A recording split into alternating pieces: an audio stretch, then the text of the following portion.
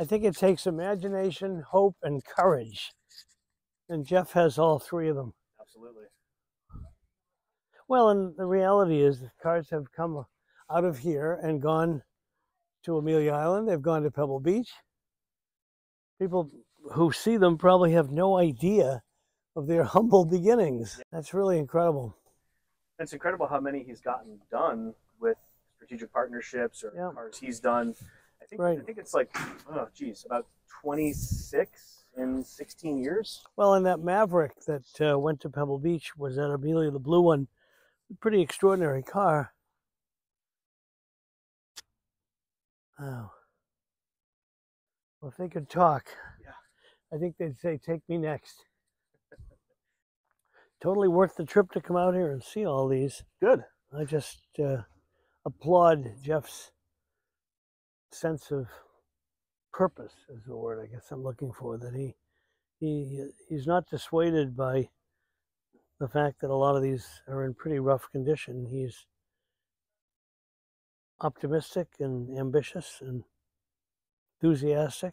Yeah, and an incredible advocate for these. I mean, without him, the time, I don't think he could have hit it at a better time for when he, was able to get them. Exactly, exactly, because so many of these cars were probably not all that far away from just going, who's really going to want it? We're just going to break it up and throw it away. And then also, too, the fact, he did that cross-country trip for like 6 or 9 months and was able to meet with like 90% of the people that were there firsthand, and those audio interviews and the ephemera. Well, finding people seems to be in cars is one of his fortes, and it's just amazing because for a lot of this, people haven't thought about it in years, and he's managed to do it. It's very what's the word? Commendable. It really is. So, Jeff, what are we looking at here? This first car I don't recognize at all. Well, look at this fucking car. That's a Dragon. I've got 5 Kaiser Dragons out here. There's only like 100 or so, 150. I got 5 of them out here.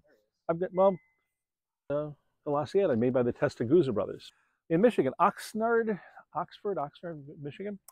And they built 12. I've got Motor Trend articles. I've got original. Of course, I found the family and have original photos and build pictures. And for the longest time, I thought I was the only one who knew about them. Paul owned one. And Paul's is still around. When he sold it 10, 15 years ago, it has a unique front end. I don't know where it is. We ever dug out who bought it. So there's 2 or 3 out here. Actually, there's one here. This was probably the electronic version. Remember the electric La Sierra? Because I got this in California. It's the only one out. Well, then the body, here's an unbuilt La Sierra that we age properly. Fiberglass Farm ages things properly. Well, this looks like an Aston Martin if you look quickly. This is done by Hugh Jorgensen, who did the first full cars out of the Art Center in the early 50s. He designed the Victress S1. He designed the Victress S4. Bill Warner also always liked this, and it's a beautiful car when it's fully done. No S4s are restored. There's several in nice shape, but no one. August is almost done. He's done a customized one. A lot of modifications. A beautiful car. And so here's parts of a Debonair. I've got most of the fiberglass parts stored inside, but not everything. I don't think I knew about your fascination with Kaisers. Obviously, there's quite a few here. Well, I don't do anything kind of quietly, I guess. What I started to do is I developed a car with Rafi Manassi and Dan Palatnik called the Tahitian Dragon. I always wanted to determine the 1954 two-door version. Right. And so someone said, no, you can't find any two-doors. Well, I think I have 8 or 9 out here. We're used to. I gave some away. I was building them up to possibly do this called the Tahitian Dragon, a 1954 two-door, because the Dragons were 3 doors. This is a Dragon. It had wire wheels, some fancy chrome, but this one's been de-chromed a lot. I've never seen a pickup truck. That's the only one for 51. A Kaiser Ranchero. A Kaiser Ranchero, 1951. I found that last year, and it was hand-built by people up in Minnesota. I'm owner number 3, but if I get it running, it'll be just 2 people who are 2 And did the owners. Factory build it, or did somebody else build it? They built it. He bought his 51 Manhattan New, and then in about 1960, he made it into a pickup. He did a really nice job, actually. Yeah. Very happy with it. And I always like the dashboards on these 51 2.3s.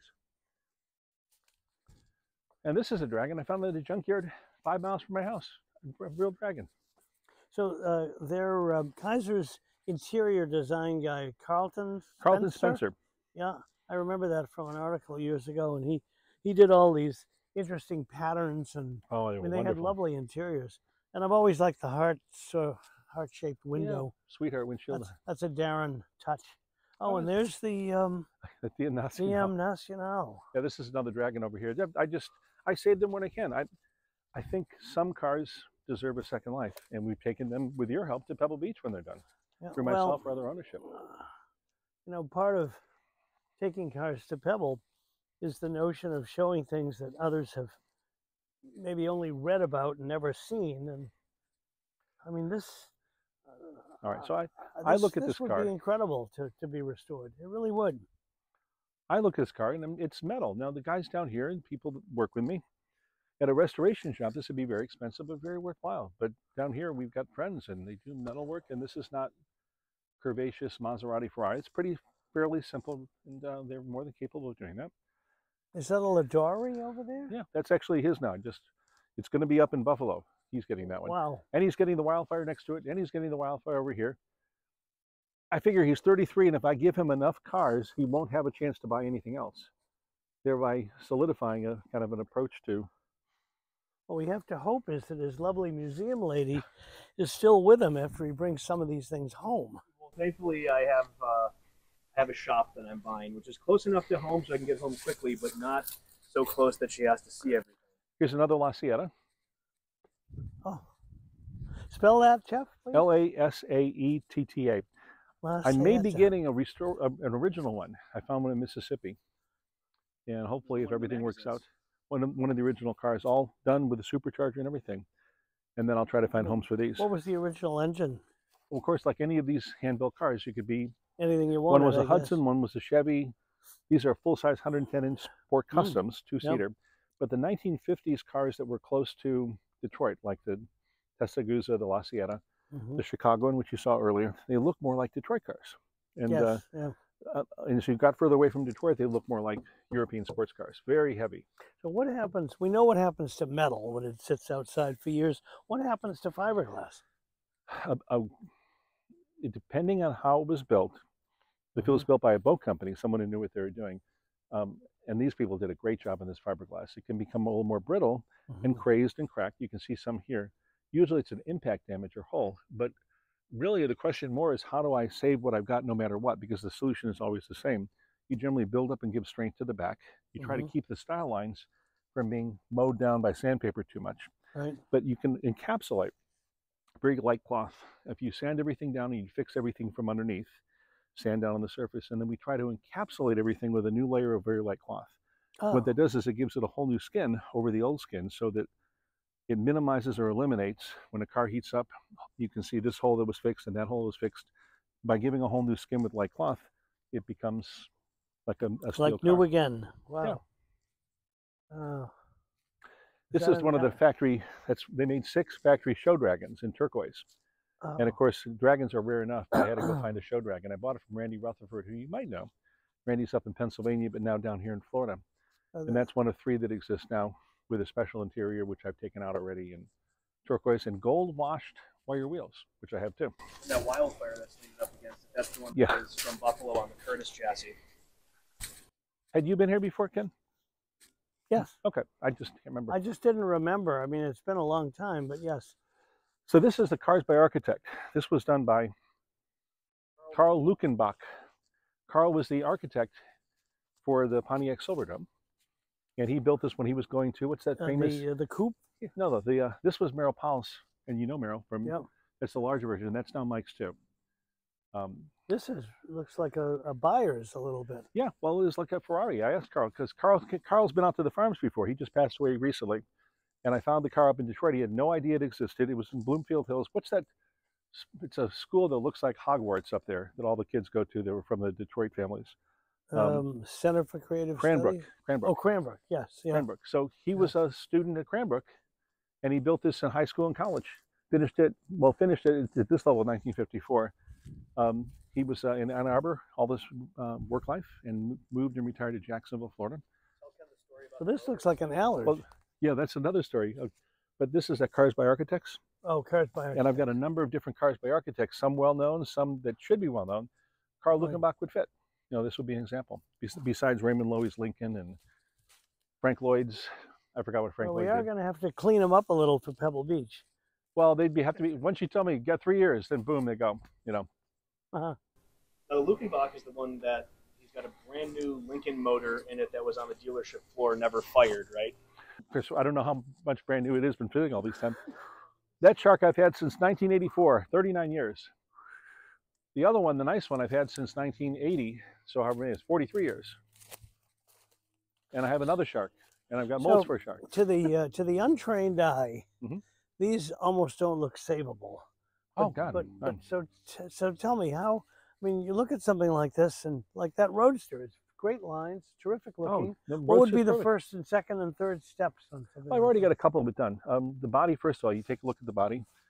If is it solid to work with? Actually, it doesn't matter if it's solid or not. I want to know what I'm working with. It's just solid as can be. So fiberglass can deteriorate if it's done poorly. So you have a very solid base. Take a look at the sides. There's almost no body. Straight. Yeah, there's almost no warpage or anything. Nope. And so I've already actually taken this body off this chassis. The chassis could be repaired, but I have another chassis hiding out over there.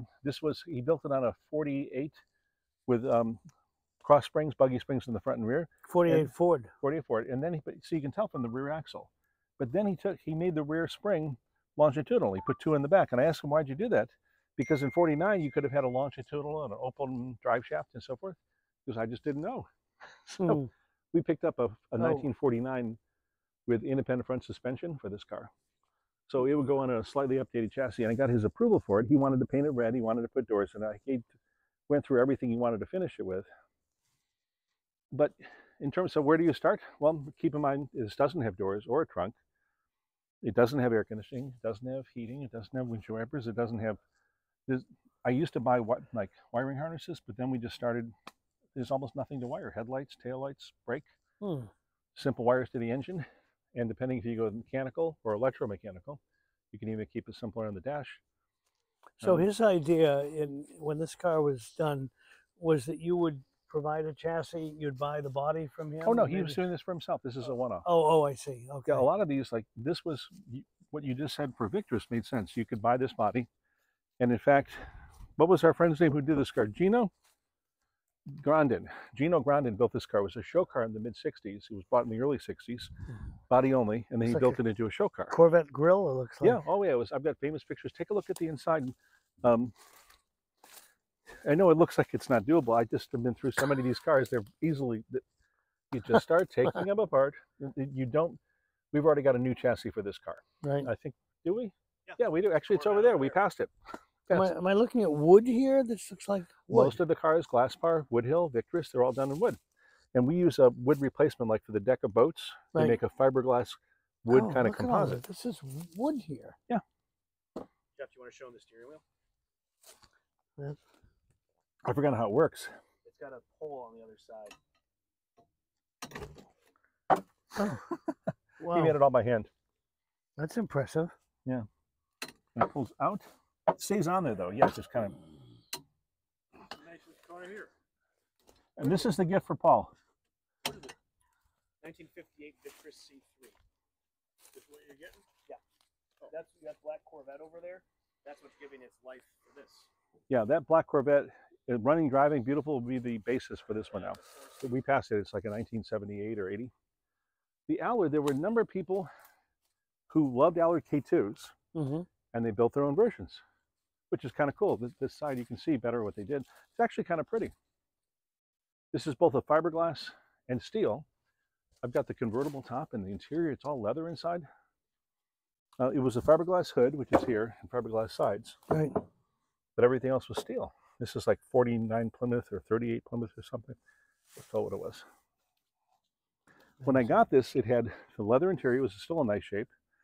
And it had, and it still has 4 Barani wire wheels. Knockoffs.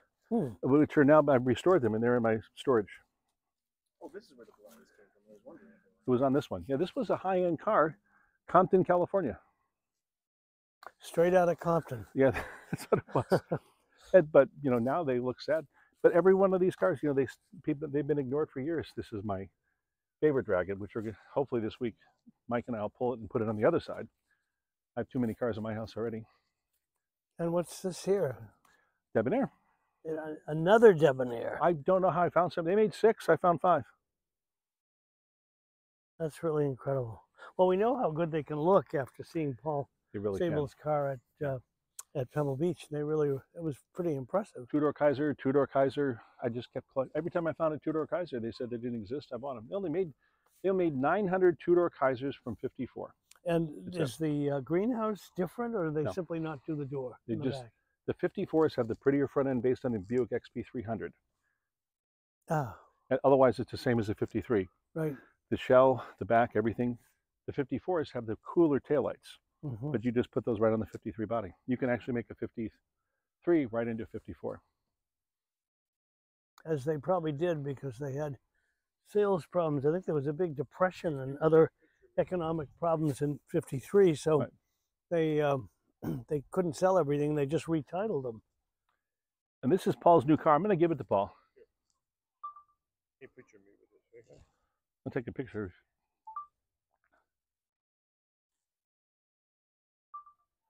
Okay. Your favorite one, right, Paul? Stop this. All right. I'll be over here now. Just throwing it up here, okay? It's beautiful. Get in the picture of me throwing up here. Oh, I got already a picture of you throwing it back there. Great. This was built for a San Antonio department store owner for his wife. It came with a special compartment in the trunk just for shopping for dresses on the weekends. It's all written up in Speed Age magazine in the 50s. Oh, good. Yeah, this is really... See, Ken likes it. Yes. He used to respect the guy. There's something majestic about it, I think. You know, it really has a presence. Well, then what I like about it is I did all the research with the family and did all the history and the pictures and everything. So the cars to me represent families and stories. When I can't find a story, it really is sad. Fred Ricketts built this car. You're looking at the first Vetaventura. Vetaventura. Vetaventura is the Texas Apollo. Vanguard Industries built the Texas Apollo, which was the Apollo leftover bodies from Intermechanica. They built this first. It debuted in 1963 in Cobo Hall or 64, all fiberglass. It was so complicated to build, they decided not to build anymore. I took it out of a junkyard in Texas.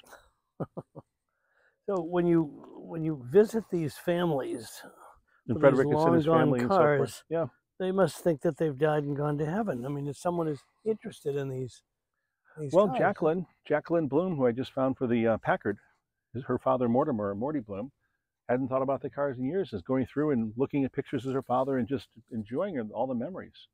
Car hasn't begun to be restored. Joan Dawes hadn't talked about a Ladari that her and her husband built for 40 years until I found them in 2007. The Woodhill family, the same thing. The Nacional family, same thing. The Debonair family, when the Paul's Debonair goes to Amelia Island, Phil Began's family will be there. The daughter, Frances Amorosa, and Steve Tremulous, who goes, he'll be there too. What are we and Val Dialoki, with Val's family, he's the one that built them all. That's a Maverick. So I hope our audience is realizing that Jeff can look at any one of these cars and pull up the names of family members, builders, what show it appeared in. Sterling Gladwin is the guy who designed and built the Mavericks. Bruce Gladwin helped us do the research. When you did your article for PAL, we were talking to Tom Garos, if it was the nephew. Oh yeah, I remember him. Yeah, and he's so the one that looks smaller than a Maverick. That's because the front end was pushed down by the trees during one of the hurricanes. If we go the other side. That explains it. Yeah. Otherwise, we'd see that long straight hood, but it's been crushed down. It's just fiberglass. Right. This is the Packard chassis 400 that has the engine, transmission, everything working. I guess that's motors for the torsion bars. I was told I have the whole car, and we started piecing out. It had been hit by a hurricane, went down on the car. So I just pieced everything out, and we just got the wheels from yesterday. I might transfer the body to this chassis once it's cleaned up and restored. In theory, this is a Packard 400. So would you sand blast this, I guess? Oh, God, no. I just clean it up like you'd be building a Packard 400. Clean it up, paint it, get everything working, torsion bar. And then I take the body from the black one you saw and put it on here. That's the back of the Victress S4. Right, and this is a... Victress C2. This is the green car. It's a smaller version, like Allied made a small Swallow, and they made a large Swallow called the Blackhawk. This is the C2, the smaller version. So what about a rear window? You cut that in yourself? Yeah, in fact, someone cut a sunroof in, but not a rear window. For some reason, people tell me it looks like a Pegaso. It does. Lines. Yeah, I think Probably it does. because of how the body is so smooth right now. This one is technically a Ladari Sicilian because I see the inner door wells.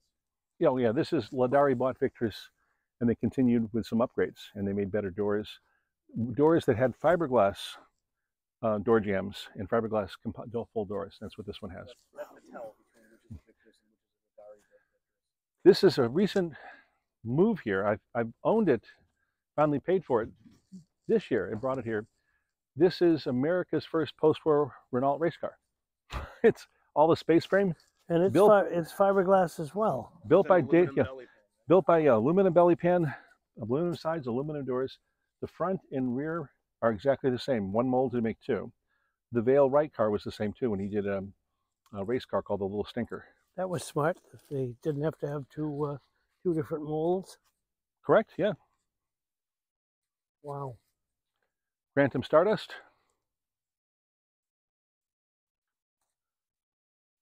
And some of them I've got chassis for. To me, the body and chassis, it's all the same thing. This is the most famous Ladari race car over there. That was built by David Simon and his nephew Gene Simon, who's a friend. And I just bought it from Myron Vernus, who you know. You bought it from Myron? Yeah, Myron. It's been an Ohio car all its life, and it kept going from place to place. Myron and finally, when he's cutting down on cars, I bought it from him about 6 months ago. Huh. Oh, the frame is, yeah, you should see the racing frame on it. It's fantastic. It's Packard powered, Ken. Packard V8 powered. Amazing. Another Victress S4.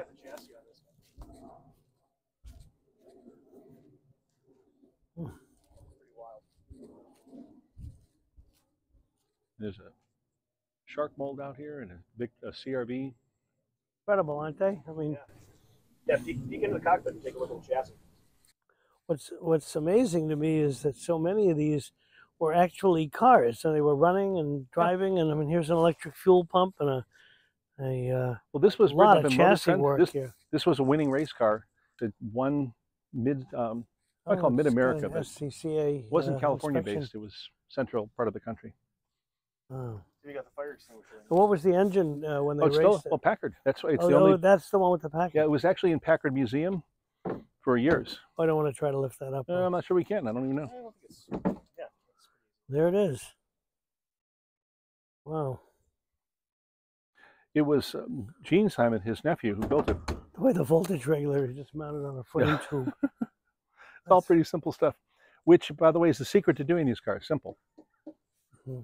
You have to approach it in the same mindset. And it's scary when you bring it into a restoration shop because they want to do a beautiful job, which is what everyone would want to do. And sometimes you have to do a practical job because you have to take the cars a great deal of distance. Right.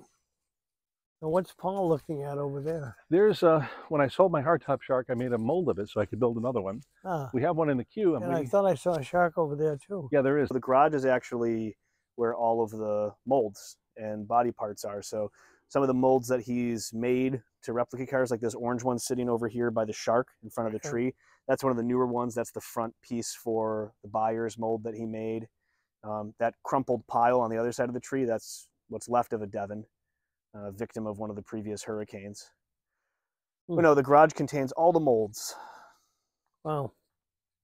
And then this shark, I love this one because it's, I call it the grass fire shark. I think you should paint it like neon green. This one was in a farmer's field and it was dry and the field caught fire. And the car burned. Oh, what a shame. But, you know, Jeff has a mold for the shark and he's got other bodies he can pull from. So to minimize build times, in the mid-50s, they wanted to try to stop having to Z-frames and take more time. Build a car like the Victress S4, the Lossiator, or this on a frame that you don't have to modify. And the reason this hood scoop is the world's longest hood scoop is you could get these with a Ford flathead and put it right there without changing. It's right in the front.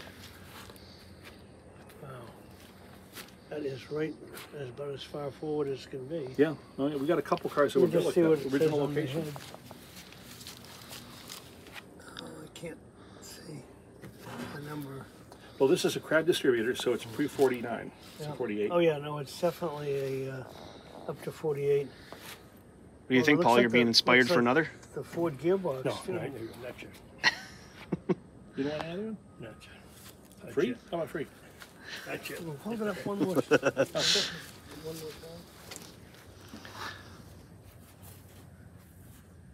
Someone put dual exhausts on this. Oh, this was So the water tank is behind the engine. Isn't Well- that interesting? This was accompanied by a company called Replac. Replac commissioned Philip Egan. In the brochures, they talk about Philip Egan being hired as a designer. And they were since Alex Tremulous did the style work on the Allstate, and Tremulous and Egan were friends, I have all the Sears paperwork. This was supposed to be a car they were offered by Sears. And we have the emblem and everything and the logo and the whole story all in Sears stationery. It's a much more, we've never told that part of the story much at all. I told everybody that story at Pebble. Yeah, well, good.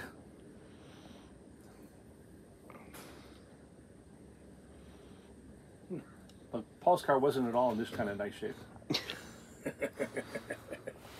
Was it worse than this? No, Or no, about this the was same? actually the best one. Yours was the best. Yeah. But not much. Well, now it's officially the best one. That's really incredible. See how they do the bumpers, Paul? That's what we really did in yours too. Wrapped it in aluminum. Yours. Wrap this one in. And it's actually that C channel.